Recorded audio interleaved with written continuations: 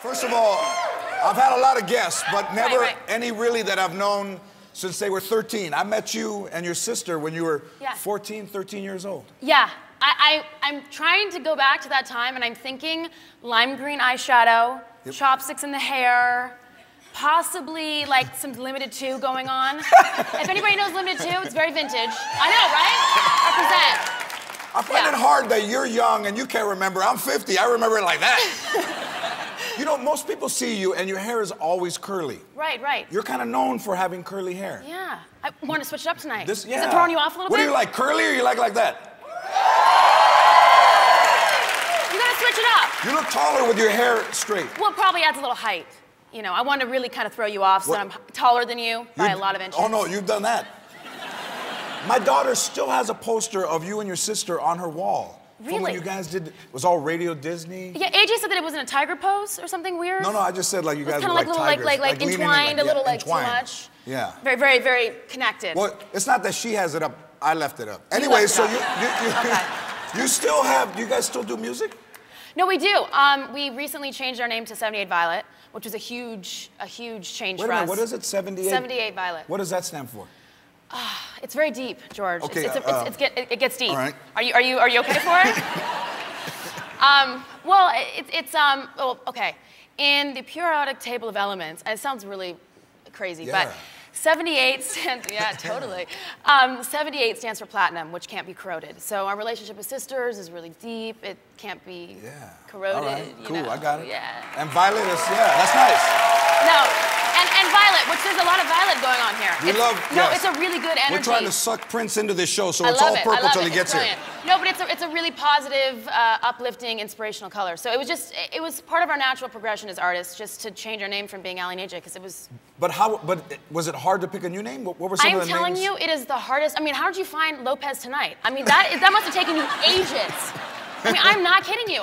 It took us at least 6 months. Let me just say, the names that were given to us by a record company, I don't know if they were trying to sabotage us or that it was funny that we were changing our name, but literally, Poke in the Eye was a band option. I'm not kidding you. Poke in the Eye. We got this list in an email, and I was like, this has to be a joke, AJ. Jiffy Squid, which I have no idea what that is. And then it was Over the Knee, which I find a little disturbing, especially since their sisters involved. Who works at the label? Weird. Charlie Sheen? Over the Knee? I don't know. That's it. A 1 and a 2. Yeah, it's very weird. Then we eventually got to 78 Violet, and it stopped. It works. 78 Violet works. Is that your Twitter name? Yeah, at 78 Violet. Is that yours and your sister's? Yeah, we both share Twitter. Actually, we've been known to Twitter each other, where I'm like, I can't find you, where are you? And then she's like, oh, I'm upstairs, I'm in the bathroom. You tweet each other in the house? Oh yeah. It gets to her. I mean, I'm like, thank you. That's crazy. We used to yell, hey! Yeah, it's tweeting now. It's in the house. In the house, it's gone to a whole new level. Okay. We even tweet each other goodnight sometimes. Next time you come out, we'll tweet each other the whole interview. Done. Okay. Now, in Hellcats, you play a cheerleader. Yeah.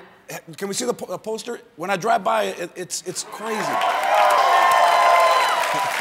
Those are your abs? Those are my abs. And I worked really hard on them, so I feel proud. Okay. Can I see your abs? No. Okay. Were you ever a cheerleader in real life?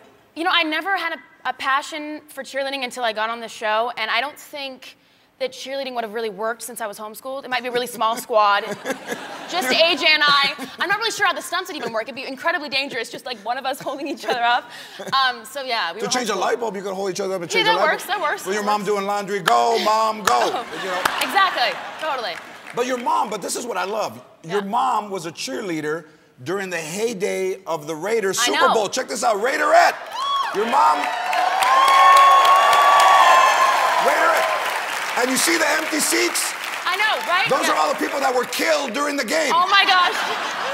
I think maybe, was that before they got really violent? Or do you think they were still violent then? Okay, anyways. Okay, so never mind, we know some stories. That was before your time, sister. Okay. Now, when you were homeschooled, did you get a degree? Like walk from the living room to the kitchen as a cross? Well, see, I know. Well, this is the thing, is I'm really proud that we did it the legit way. Because there's some kids out there who just read a book and say that they've graduated. And I kind of have a problem with that. So to me, I think our day was legitimate. I mean, we woke up at 9, so a little later than regular school. A little bit, yeah. I mean, it's not too bad. We were allowed to be in our pajamas, which I think is totally acceptable. I mean, half the kids are wearing like no clothes, so pajamas is fine. Yeah, that's true too. You know, and then. What was for lunch? Listen to this. Passions, okay, came on at 2 p.m. So me and AJ would starve until 2 p.m. We'd be like, we're so hungry, and then we'd be like, Mom, it's lunchtime. She's like, lunchtime should have been at noon. We would watch Passions for an hour, sit there with our Lunchables, and we were so stoked. That was a school day? That was our school day. Then your mom would ring the bell. Done. Yeah. And it was very educational too. I mean, there's wizards, there's midgets, there's lots of things on that show. So you learn a lot.